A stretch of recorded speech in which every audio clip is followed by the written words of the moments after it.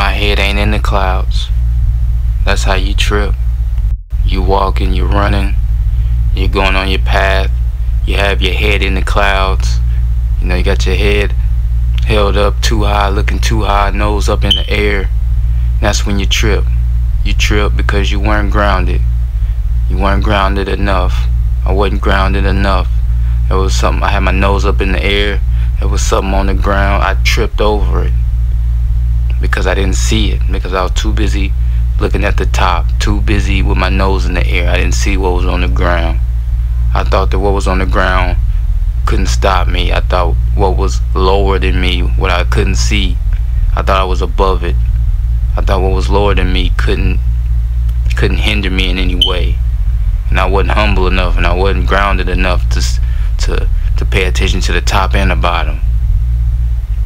So I don't keep my head in the clouds. That's how you trip.